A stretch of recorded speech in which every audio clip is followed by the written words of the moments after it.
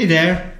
I sometimes hear people saying that views in Dynamics 365 and in model-driven apps can get a bit boring.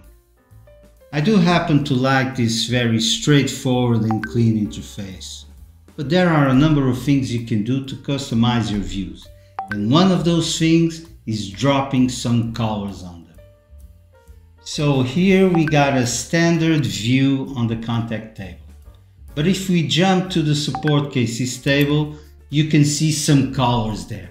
And those colors, they have meaning. They were set up that way.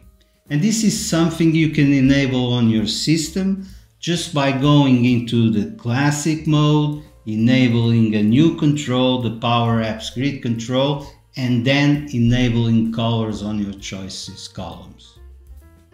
Give it a go and see you next time.